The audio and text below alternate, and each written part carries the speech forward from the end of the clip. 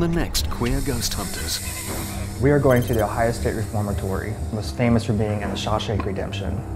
Their first contact was a homosexual.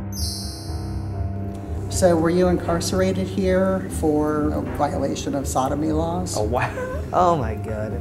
So that gives us something to go on then. Thank you. We found a Michael convicted of sodomy. Oh, wow. All of a sudden, the Queer Ghost Hunters are unearthing dozens of hidden stories of lost lives.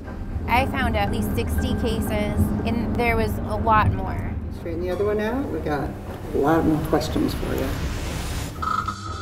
Does it look like there's someone standing there?